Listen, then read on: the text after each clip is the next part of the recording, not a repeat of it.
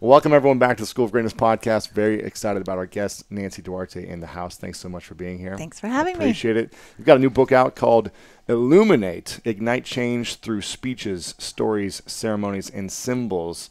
And I first was connected to you through your other book. You have other books, but the other one was Slideology, which our content editor, Christine, read your book, and she actually used the stuff to connect with me and got the job through kind of some of your teachings. So thanks for bringing me a great podcast editor.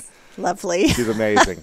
And I'm curious, why did you, when I first learned about you, you were teaching people about storytelling and presentations, right? To kind of connect and get your message out there to the world to inspire change or to inspire someone to take action, I'm assuming, correct? Right. So why go from storytelling to Illuminate, which is still speeches, storytelling, ceremonies, and symbols? Why take it to this level? Yeah, what's interesting is I think people were a little surprised to get a leadership book from us, but storytelling is an amazing leadership tool. So if you look at the structure of a story, it's always about this protagonist who goes through something really difficult and is changed in the process. And as leaders, that's what we do every day, right? We can see a more ideal future, and we are to drive, we call them travelers, we're to drive our travelers there. And it's hard. And we're asking them to go through hardships on behalf of the company or the organization. And so using speeches, stories, ceremonies, and symbols is a way to create longing inside your travelers to help them want to go there with you. And that's the biggest barrier, is most of the time your travelers will resist. They'll look at the sacrifice and say this isn't worth the reward that they're offering, and they'll opt out of your journey. And you don't want that, right? You want the right people with you along the way, because leaders don't get them by themselves. They don't get there by themselves. No. You get there because of the people that come with you. Yeah. And that's why it's really important to use these tools and have them in your toolkit. Who do you think is the most inspiring leader who is able to use all the tools necessary to bring his or her travelers on the journey? Yeah, I mean, I think it's so funny because there's kind of the classic. You've got Dr. King on the cause side, and I think Steve Jobs on the corporate side. I think they both used all of those speeches, stories, ceremonies, and symbols every day along the way. Really? Yeah, and when they communicated, How many speeches, let's say you're an entrepreneur with less than 50 employees, how many speeches do you typically need to give, and what does a speech include? A year. That's a good. Do I need one good speech for the year to bring everyone along all the hardship of everything that's going to happen? Is it a weekly speech? Is it a? Sometimes we consider a speech a designed conversation, like if you're having a really critical conversation. So it just depends one-on-one on even an audience of one, you may need to do an impassioned plea, but. It depends. Like for you, you're a thought leader, so you're giving speeches all the time too, but you're also having to rally the people who are kind of coming alongside you. So one of the reasons we called them travelers in the book, we didn't say employees or teams, is or because followers or something. Yeah, it could be your consumers, it could be your listeners, it could be any number of people that aren't necessarily considered a follower. They're people that you want to have bumble along with you into the future, to this unknown place.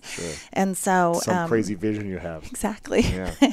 It's like westward expansion almost, right? There's going to be scary things, there's going to be motivating things, and just incredible unknowns. And that's what being a leader is getting people to go to an alternate future. Okay. Yeah. How often do you feel like you're doing this for your company and your journey? Right. So it's funny because we featured a case study that's only partially done, a story about my own company and the leading that I've had to do. And this January, at our vision meeting. You've had your company for like how many years 30, now? almost 30 years. 30 years. Married for 35, 28 years we've had it. Yeah, we've married for 35 years. That's a long time to have a company these days. It is. And what's interesting is my own firm has been through, we're in our 8th reinvention. Wow. So we actually reinvent ourselves about every 4 years. And if you look at the U.S. Bureau of Labor and Statistics, it says that most small businesses fail between about 4 and 5 years. So it is interesting. The partnerships fall apart. They wind up not invigorating their company with the right, things shift so quickly. Everything just changes so quickly. And if you're asleep at the wheel even for a second, you're not at the right place. Bounce. Like, look at you. You could sit and rest on your laurels with just one book, but each time you come up with a new body of work, it shifts the direction of your trajectory for you and your firm and the whole thing. So There isn't like a set amount of speeches a leader should give. But I have to say, in my 28 years, I gave the speech of my life. This January, I had stepped back in as president of my own shop. I haven't had to do that for about 10 years. And it was the most important speech I feel like I gave in my life, and it was to my own team. Wow. And it was to just re-energize them, give them this moment of endurance, because we had a few more things to complete before we could enter into this new dream, and got a standing ovation. People cried. It was unflipping believable. In January this year. Yeah. Wow. Yeah. So I actually want to. It was just the vision speech, lasted about 40 minutes. 40 minutes. Wow. And it was like, I mean, I do the whole thing. I rehearse. That's the most important speech I give every year. Because how well you do that. You're not just winging it. You're not just like, okay, guys, here's a little bit about me. I let everyone, let my exec team, they look at the slides. They're really picky about word choices. Like one word choice from someone in a position of power can flip people one way or the other. So you get the full speech, slideology style. Full thing. Yeah, we use Resonate, Slideology, Illuminate. All the tools you could. I've had to pull there's a little pull out in there, a communication toolkit in Illuminate. I've had to pull it out a few times to read my own work, to know how to do my own, talk to my own team. Interesting. Yeah. Wow, that's really cool. How long did you prepare for that? It took a long time. So I spend a lot of time. So you have to actually kind of come up with the strategy and the vision, talk about the strategy. But I spend at least 100 hours every year on our vision on one talk. Speech. It's that important to me to get enough traction, because if you screw that up, nobody's rallying all year around what it is you're trying to do. So Monday, a week from yesterday, I'm doing the half-year update to the Vision Talk, and I've been working on that for a few weeks. Not solid, but yeah. It's crazy. It seems crazy. And what about your TED Talk speech? How long did it take for you to That was interesting, because the book was written, so I had to do a subset of that. And the hard part is murdering your own darlings, right? When you write a really great piece of work, you don't know how to pick what would be the best piece to keep in and what wouldn't. So I rehearsed, and it was like I had a coach, and she'd be like, I think you spent 30 seconds on that. I think you could spend 22 seconds on that. So let's shave 8 seconds off that and give those 8 seconds over here to this. Because you only have 15 minutes. Oh, yeah. So literally, like, I'm the presentation lady. So it would be the worst thing to have me get the hook, because they literally, once you hit 18 minutes, they come out and they walk you up. Yeah. So you have to cut it off. have to kill it. And I remember I was like, thank you very much. I looked up, I had 6 seconds left on the clock. Oh, my goodness. Yeah, 6. I was so relieved. I didn't even know what to do with myself. So yeah, that was hard. So I rehearsed. It was high stakes for me, because it was a TEDx, and I thought, if I kill it at a TEDx, I knew a small percent of talks make it onto TED.com. Yeah. So the talk had about 8 months later, had 50,000 views, and I was like, oh, that's kind of cool. So I just tweeted, so happy my TEDx talk has 50,000 views, and I copied at TED Talks, and they called and they're like, hey, we want to put your talk up on TED.com on Tuesday. Wow. So it was all kind of unexpected. And how many numbers or how many views? It's got about 1.5 million if you count YouTube, and my talk's one of the few on TED that isn't connected to my YouTube version. I don't know why, but so it's about 1.5 million, 1.75 million or something like that. Very cool. Yeah. And what did that do for you with that one speech? Well, it was unexpected quite a bit. The TED phenom that happens afterward. And we went into a season that I now refer to as catastrophic growth. The inbound queries, the people who wanted time with Nancy. You must get this all the time. I just want 15 minutes of your time. Right. But it really, we grew fast. So I had 2 storytellers at the time. Now I have a team of 10. But ramping and finding people qualified and getting the smartest people on the planet, it just took an incredible amount of time. So it just bent us. We didn't break, at all, but it bent us. Big time. Yeah. Stretched us. Wow. I remember everyone was talking about you for a while, and everyone wanted to learn how to use your slide strategies and all that stuff. Yeah. That's pretty cool. But you must have a lot of corporate clients coming in then, right? Yeah. All the big leaders wanted to come and learn those strategies. Yeah, I have amazing Storytelling is really challenging for people. Yeah, I went on my own journey through storytelling. So for 3 years, I studied storytelling, story structures. What is a character? How do you develop one?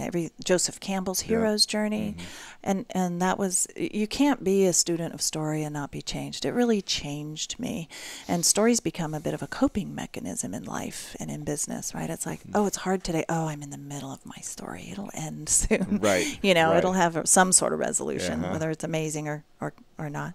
And so once I applied storytelling to speech making, that's when I identified the tension and release that the great speech makers have used over time. And so that's where Resonate came from. Was after I wouldn't have seen those insights if I hadn't gone on a 3-year journey through story. I wouldn't have been able to identify what great speech makers use from story. What are the parts of a story? How many parts are there? There's 3 acts. Three acts. There's 3 yeah, it's all the way back to Aristotle. Same thing is true.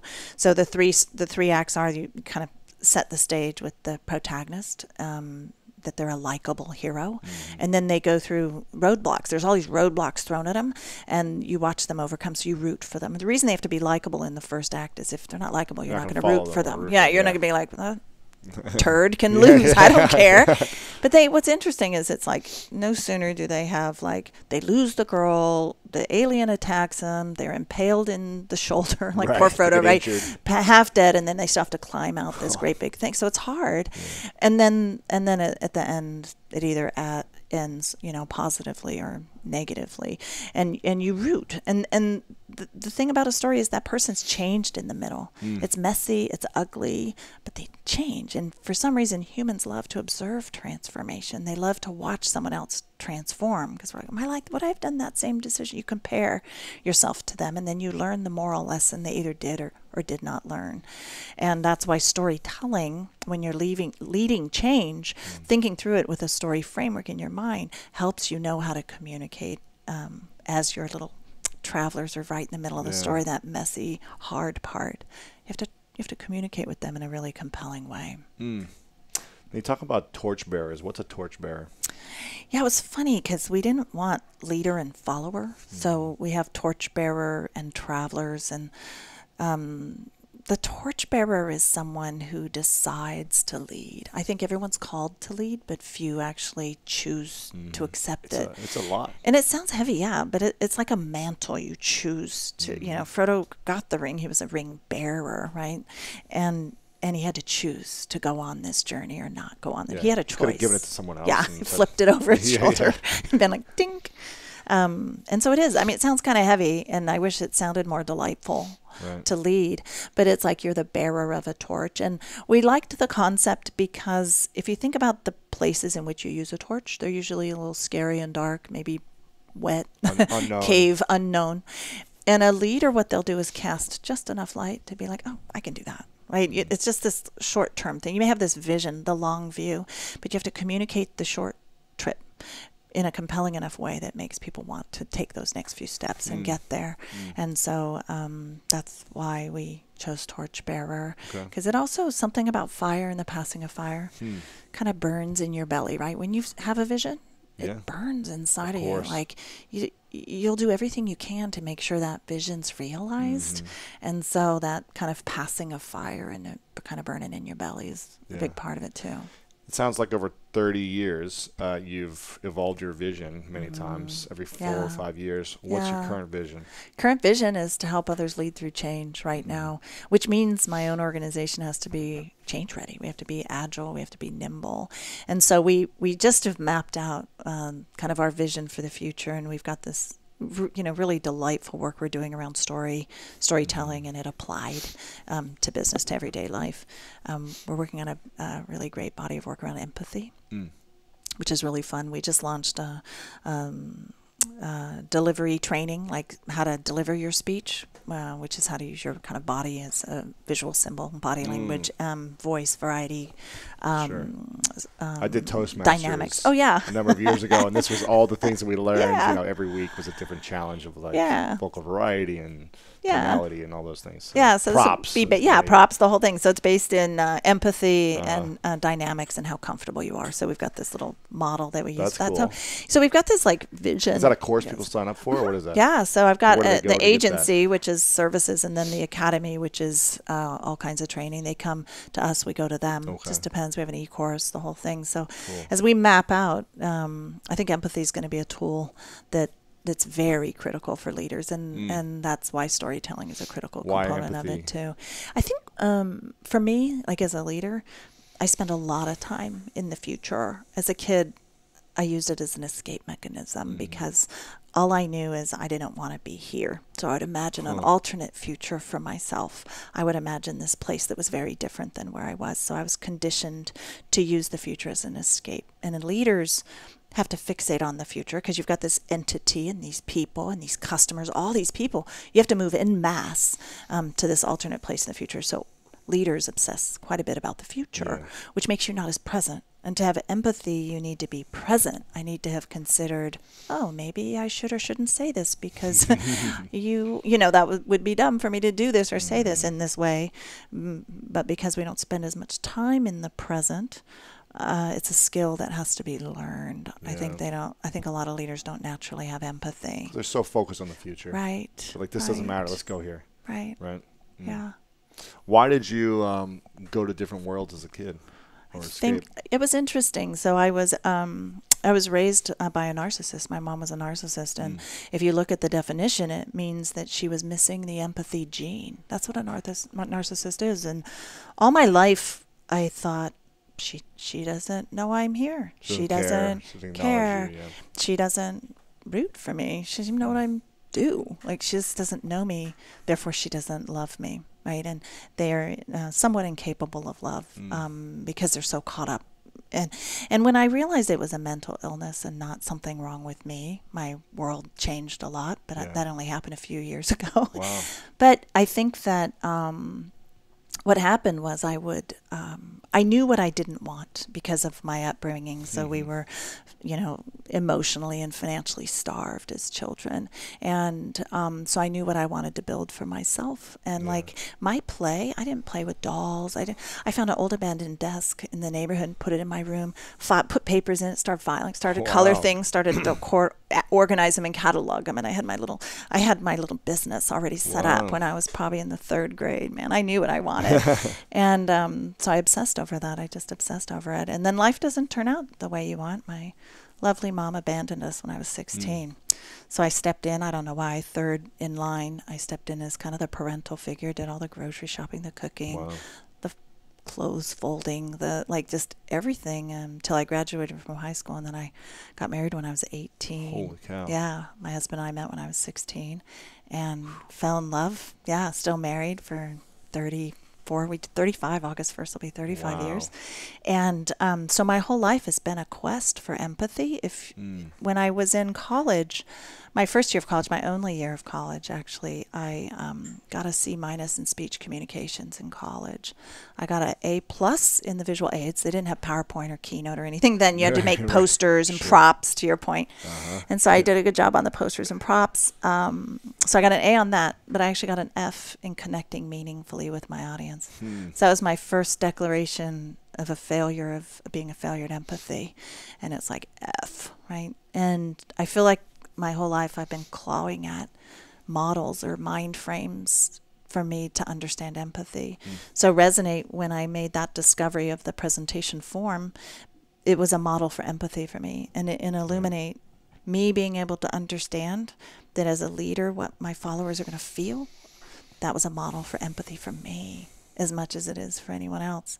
So I have to kind of visualize what it looks like. So I pause long enough to feel the empathy. And that's something. Yeah. That's a tool that was right a there. long That was answer, great. but yeah, they're coping mechanisms for me. Sure. I'm a heartfelt leader. Yeah. I think naturally, but I'm having to teach myself empathy. Interesting. Yeah. When did you start teaching yourself empathy? I think I've been on the quest for a really long time. So even with Slideology, Resonate, that was when I first ran into empathy. Illuminate's based in empathy, but now I'm going to do a whole body of work on empathy. That's next up. Yeah. So we're doing it on empathy. The other thing we're doing is the first phase of the Venturescape in Illuminate is to dream. And I want to do a book teaching people how to dream. Gosh, I'll tell you what, this is like, I'm glad you said that because it's something I feel like is a lost art in so many adults. Yeah. There's so many people that come to me and say, I don't know what I want. I don't know what my passion is. This is like a common question I get every day via email or text or whatever it is from people who are going through this journey of greatness. It's like they don't even know what they want. They don't even know what makes them come alive. Wow. And it's so frustrating for me. I'm like, how do you not know what you want or what your dream is? Like, just go sit in nature and Like, don't have any electronics around you and allow yourself to imagine. Just allow yourself to go on a journey. If you could have anything, what would it be? And I feel like it shouldn't be that hard, but for some people, I guess I need to have empathy and understand that it is hard. I don't understand it myself because, like, I have people in my life that are like victims. Like, life is happening to me. It's like, well, just a tiny % happens to you. Most of the situation you're in are because of decisions you made or whatever. And it is like the American dream. You can have and be anything you want. Like, if I can do it, I'm just a scrappy, street smart. I'm not a kid, but used to be a kid. It's like you're limiting yourself. And so how do you do that? And how do you dream when it's not just your dream, but you have to take all these people with you? You have to enroll people. Yeah, so like in Creativity Inc., I loved Ed Catmull's book. He's the CEO of Pixar, and in there it was just this one little line. It said, George Lucas imagines the future like westward expansion with all the drama and excitement and I was like, wow. And so I've been interviewing him. How do you see the future? I have another client at Cisco who said ever since he was little, he could just imagine an alternate future and he could actually observe it. And he remembers like laying in the grass. Yeah. He remembers laying in the grass, just kind of examining it. He could hold it in his hands and kind of examine his own future, which is interesting to me. That's pretty cool. And how do you cultivate that? So I did TED this year did Jeffersonian dinners, and so I hosted a team of 10 different people at TED to talk about prophetic imagination. Is it are you born with it, or can you cultivate it?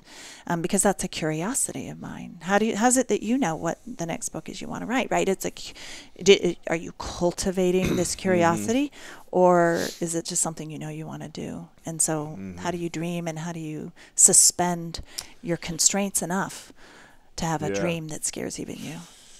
I mean, I don't know if you were asking me personally, but just to answer that, I think that a lot of my dreams have come from pain and heartache. Like a lot of pain, emotional pain that I've gone through as a child and then growing up is like to get away from the pain. Is like, what do I really want? If I don't want this pain, then what would be like the dream? Yeah. And what happens though when you get it into a pain-free place? Yeah, right. Then this is the interesting thing. And I don't know if I'll ever be out of pain, but I think when I was aware that, like, a few years ago I did a lot of work on emotional intelligence for myself and like realized, and that's where this new book topic, The Mask of Masculinity, started to come from. It was like, wow, I've been holding on to certain things my whole life. I've been, passive aggressive in certain situations or angry or defensive. When certain things come up, I would have these triggers. And now that I'm aware of them, and sure, things are still painful or frustrating, or I get defensive every now and then, I'm aware of it, and it doesn't like consume me for months like it used to growing up. And I think I'm in a much better place, but I come from a dream of wanting to serve and inspire people so they don't have to feel the pain anymore, as opposed to like me not having to feel the pain anymore. So that's awesome. I think it's just a different shift. Yeah, that's awesome. It's opposed to like, oh, I want to do something to prove people wrong. It's like, I want to do something to move people forward. That's awesome. And that's where like everything comes from. Weird. Like sometimes I wonder if my children have suffered enough, right? What is the role of suffering? Protect them too much? Maybe you need to be like your mom. Oh. Because then what type of leader would you really create in the world? Right. Like what? If she wasn't like that, she wasn't a narcissist, would you be so determined to be like on this mission? I don't think I would. That's the thing. That's what's so weird. I mean, my kids, I've always supported them. Like they're both living their dream. Oh my God, they're living their dream. That's great. But I don't know that they understand suffering. Yeah, yeah. It's interesting. My son, it was funny. I did my own personal story about empathy and my mom being a narcissist at the last Speak Up, which is a storytelling event we do at our own shop. And my son was in the audience, and he goes, Mom, I got to tell you, I'm sorry, because I was telling people our family was dysfunctional. And I'm like, what do you mean? He goes, well, at the dinner table, everyone talks at the same time.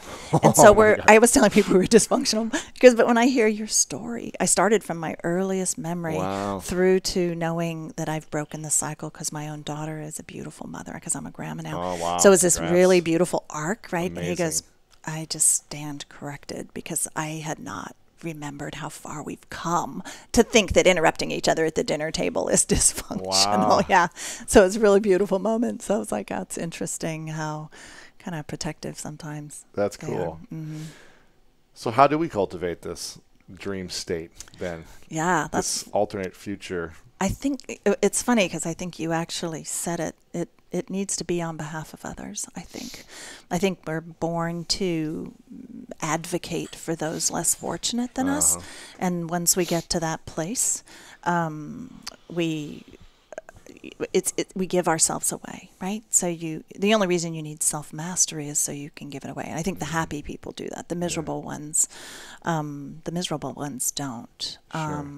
So I think that's part of it. It was funny when we were looking at stories for Illuminate, there were these great stories of how business used to be run. Like, people don't realize, like, Watson Sr., the CEO of IBM during the war, he kept producing computers. The world didn't need them. Didn't need them at all. I mean, they were the you don't even remember what you don't even know what computers were back then. They were more like calculators than they had cards and stuff. Anyway, he just kept making them just to keep the people employed. Now, you wouldn't be able to do that today, right? You have to return so much to shareholders.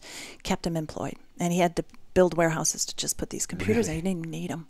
The war was over, and suddenly the U.S. government needed a census. And he had all the computers in stock that they needed, and he made this great big sale right after the war was done, right? Cool. Yeah. Hershey, same thing, kept all of his team employed during the war doing civic projects. They would build parks, and he just kept them going. Like, you can't make decisions like that in business, especially not public businesses today. So I think there is this purpose.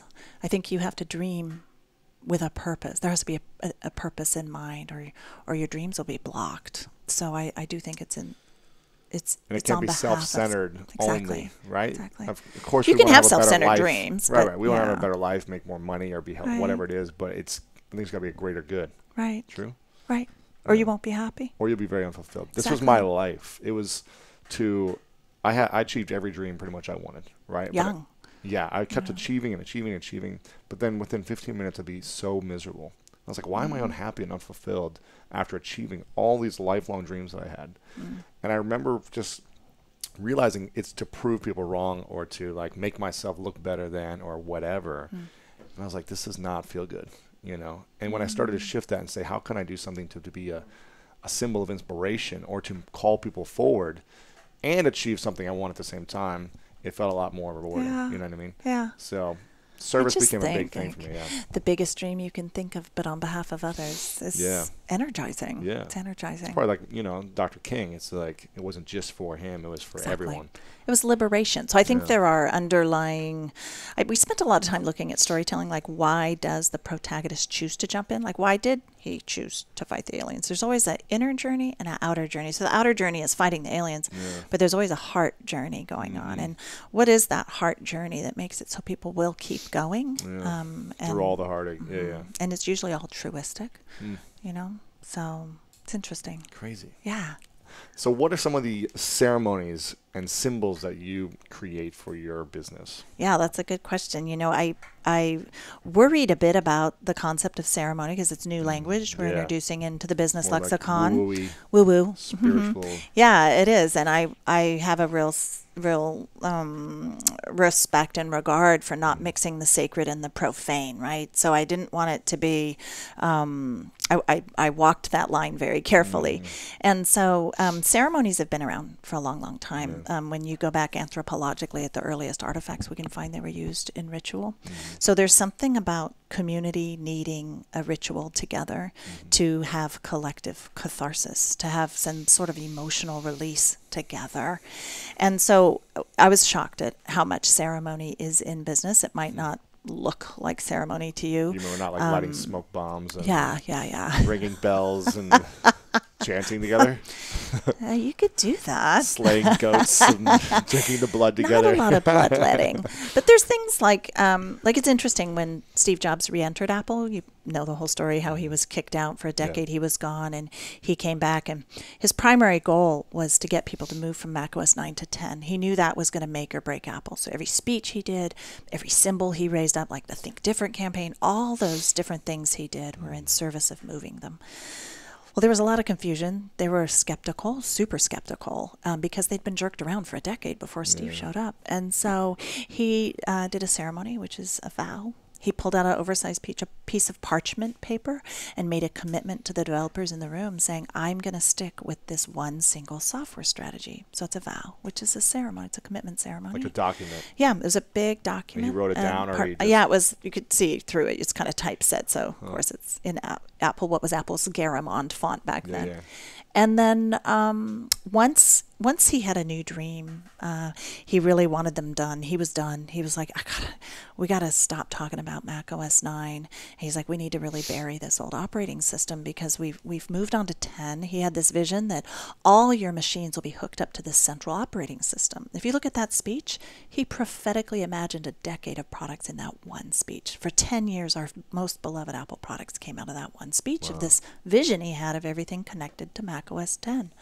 So he was done. The developers that hadn't moved from 9 to 10, he was just tired of it.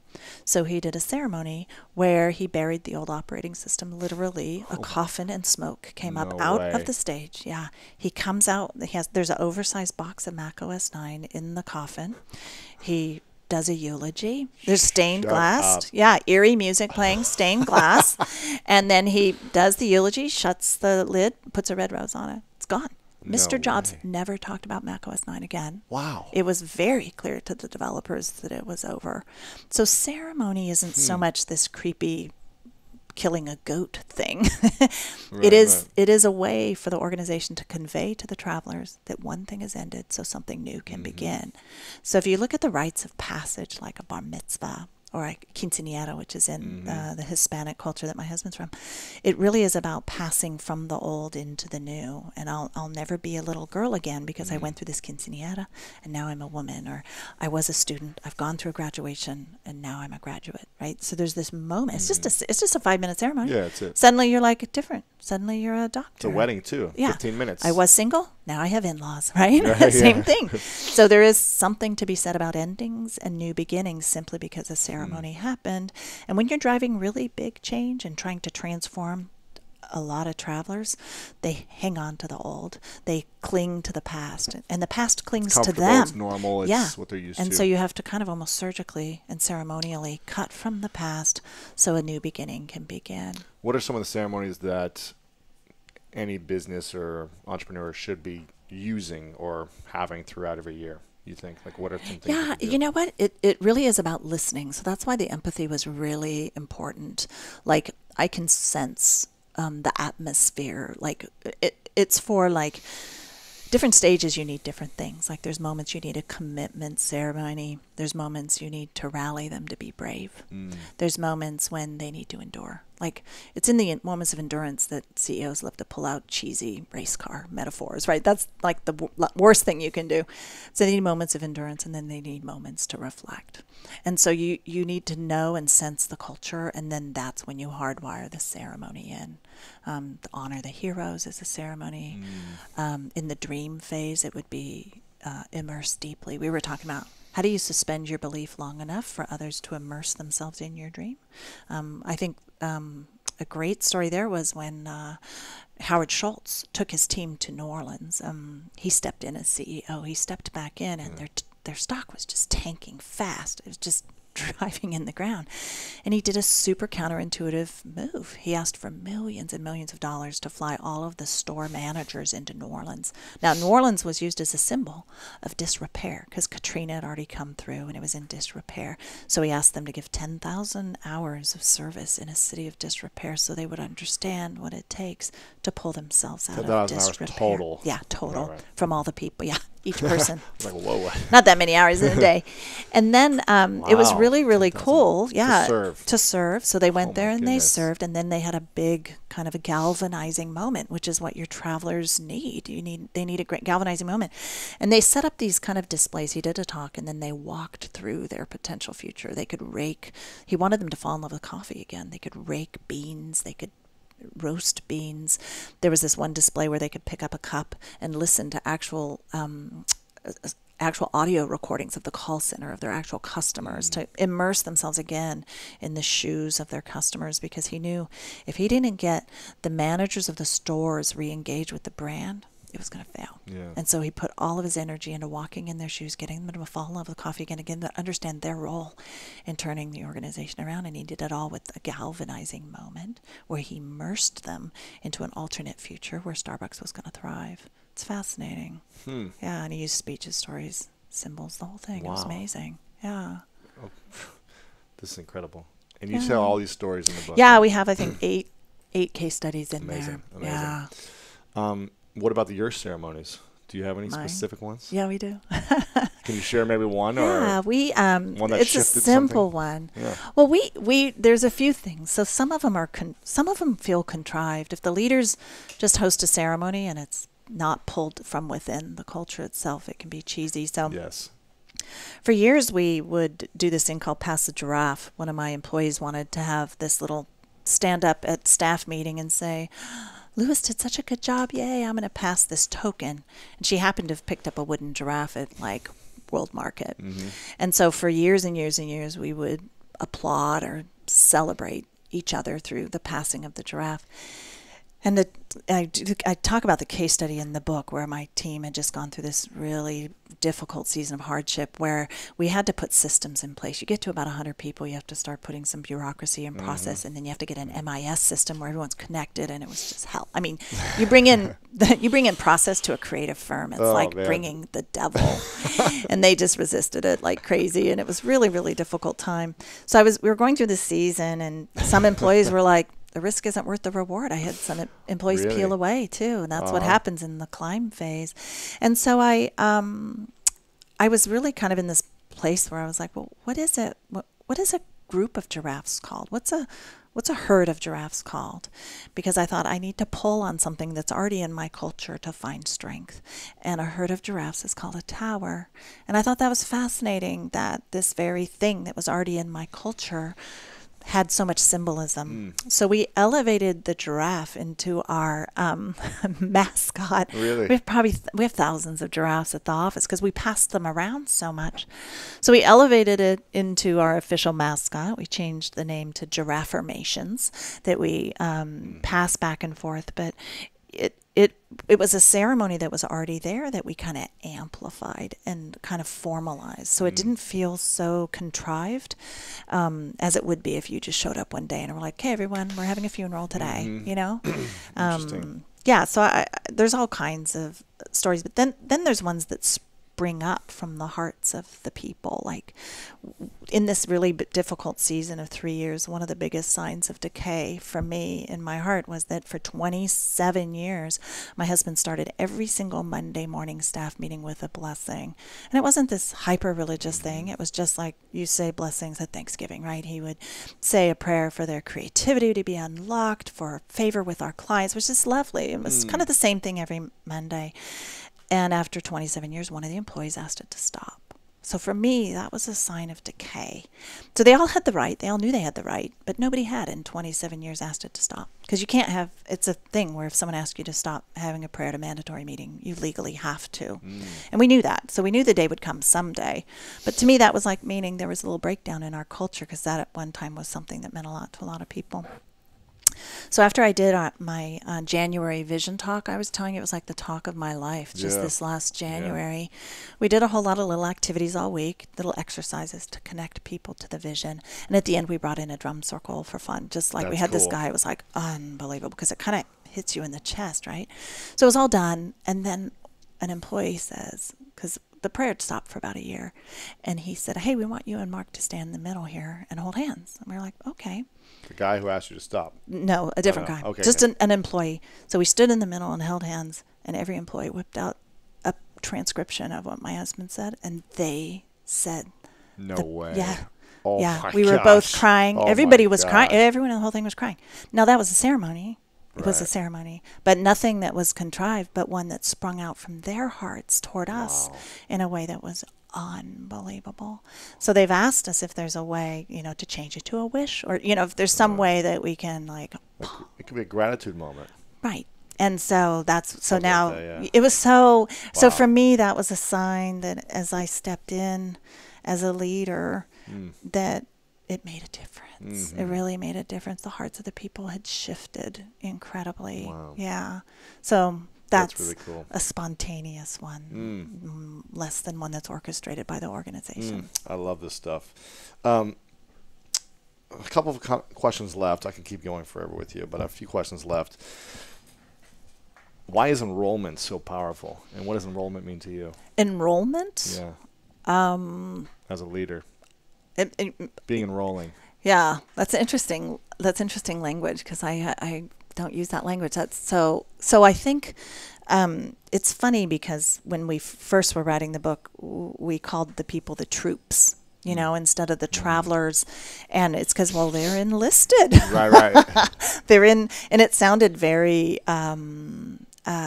leader, follower, like it sounded too much like a troop has to do what they were enlisted to do.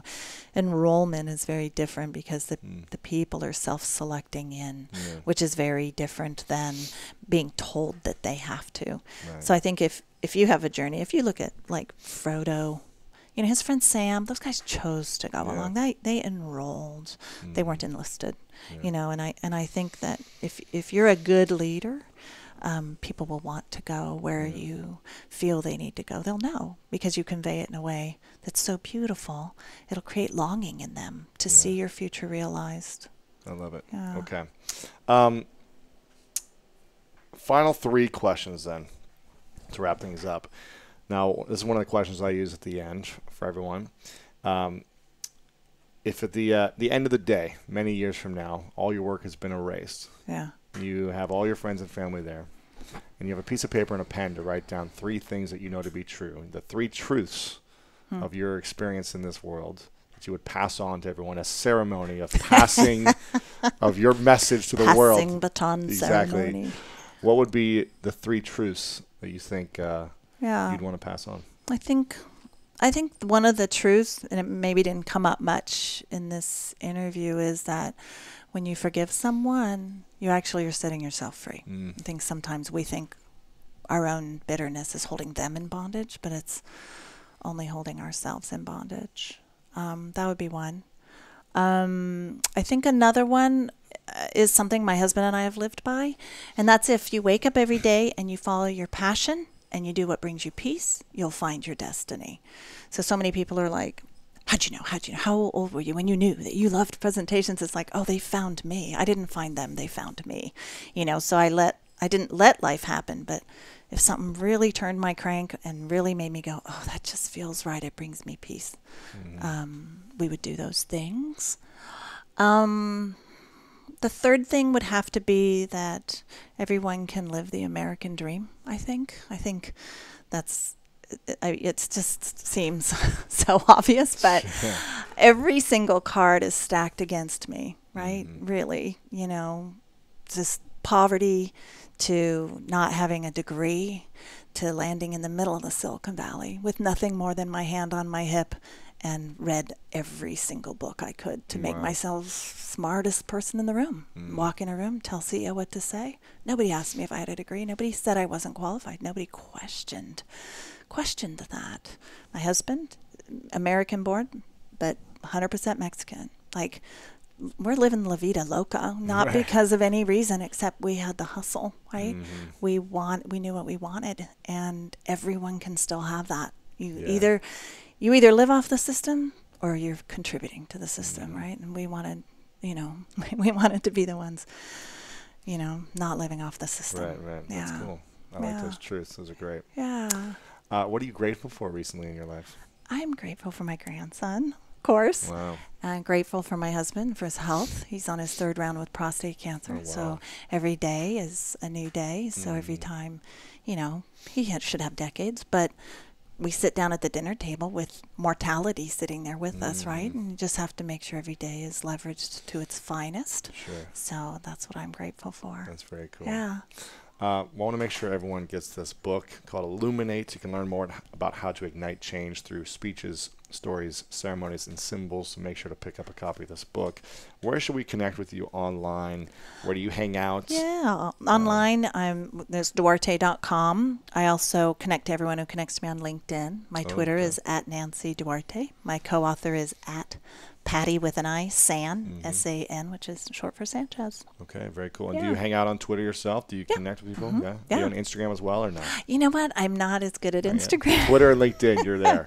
and Facebook somewhat. I'm trying to like. Cool. I don't post up pictures of my grandson up there because I'm like, I don't want these stalkers. I don't want my grandkid, but I'm trying to figure it out. Okay, cool. Yeah. Awesome. Well, before I ask the final question, I want to take a moment to acknowledge you for your ability to turn all your pain into a lot of people's pleasure. You too, and man. Ability to be consistent and live your American dream, because it sounds like you had a lot against you and you could have easily allowed the system to support you, but you really contributed in a huge way to more than just the system, but the world and everyone's needs. I mean, you're making an impact on so many people's lives because stories are everything, and it's a lost art form.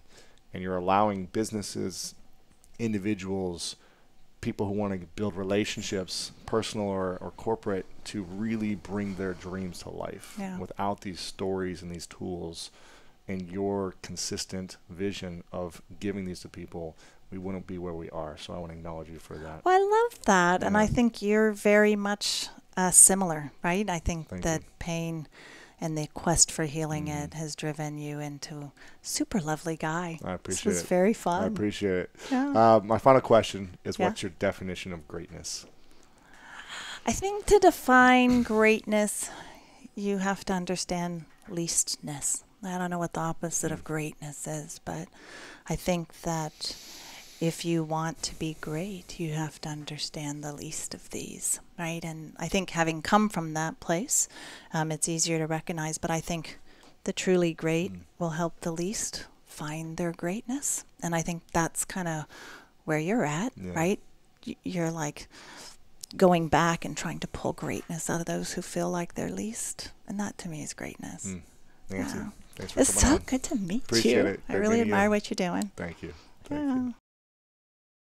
Hey guys, Lewis Howes here, and thanks so much for checking out this video and this interview. I hope you loved it. If you did, make sure to leave a comment below and share this with your friends. Also, I've got a huge announcement. The Summit of Greatness is coming very soon. If you love the School of Greatness podcast, if you love these interviews and you want more, you want to connect with some of these speakers in person, you want to connect with me and other people just like you who watch and listen to these interviews, then make sure to sign up for the Summit of Greatness. Go to summitofgreatness.com to learn more. You can check out more about the video that we have that we created for the summit. There's a link in the description below as well. It's summitofgreatness.com. Check it out right now. I hope to see you there. And again, thanks so much for watching this video.